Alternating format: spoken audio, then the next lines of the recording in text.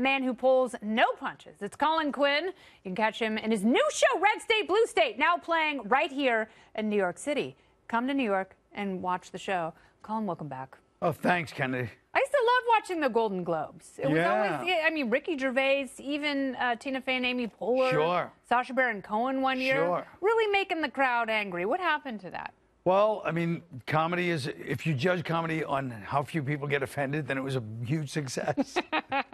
Is that how we should judge comedy? I think that's the new one of the new standards is to judge it by how many people are like, okay, you know, it was like an ironic monologue mocking the idea of mocking people. No, but they're not Norm Macdonald. They really couldn't pull it off he's at the all. King. Yeah. You're right. He's the king of meta, whatever. Yes, exactly. Meta Macdonald, yes. But they're going on, and I'm like, oh, this is going to be a long joke, and it's not funny. No, I know. So, you know. But that's all that's left to, you know what I mean? They should just stop having hosts for any of these shows. I agree because that's completely. all that's left. Yeah, because when all they do is skewer the president with the same jokes and the same predictable punchlines from inside the bubble, it's really boring for the rest of the country. Sure, yeah. Is that what you do in your show, Blue State, Red State? Red State, Blue State? Oh, I definitely... I gotta get it right. You got to get a few shots at him. I'm sorry. Yeah. It's irresistible. That's fine. But, yeah, no... At least balance it out. My show is about the breakup of the United States. You know, how we should break up into city-states. I think you're right, like ancient Greece. Wow. Yes, exactly what I say in the show. Yeah, Athens. I'd love you to come. Versus Athens Sparta. versus... Oh, my God, it's like you saw the show. When are you going to come see it? You really I would love to see it. I would have to be on a Friday, though, because this show is on Monday through Thursday at 9 p.m. Eastern, 6 in the West. Yeah, well, I mean, Fridays, yeah, of course.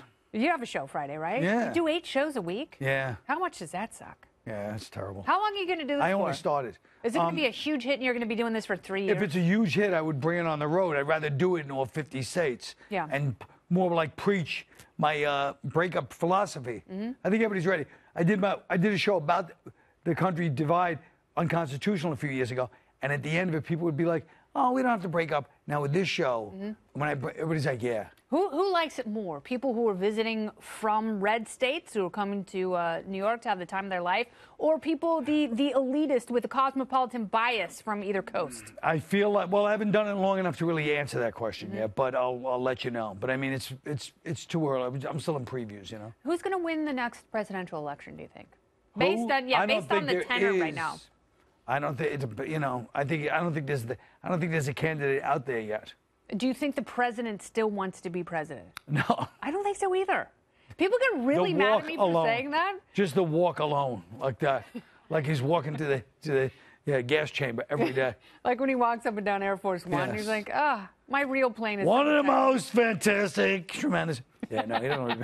It sucks. It's no fun. Like even presidents who are politicians hate it after a few years. Like Bill Clinton loved being president, but there was a time in his presidency he was scandal plagued, and everyone was like, healthcare, it's no way to live. No. Life. You know what I mean? I think we should have presidents every 6 weeks maybe, and then have Yelp reviews and decide if you want to keep them on for another 6. I think that's a better way of doing things. I agree. Sadly. First of all, there's too many people. We had a president for 13 colonies. Now we have a president for like 350 million people versus 1 million people. Yeah. There should be, whatever, 227 presidents. I mean, they talk about breaking up just California, north and south. No.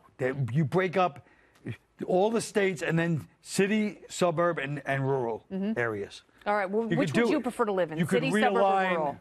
That's my problem. I'm really a man without a car. I feel like you are too, you know. Yeah. We're just stuck in this netherworld. Maybe we'll start some kind of a netherworld for people like us. Middle Earth. People that are too intelligent to really fit anywhere. You know, let's I don't want to say that on TV, but that's how we both feel. Thank God the show's not live. We'll cut it in post. Colin Quinn, I love everything about you. Please come back. Thanks, Kennedy. And I'll go see your show. Oh, good, yeah. Yes. I love it.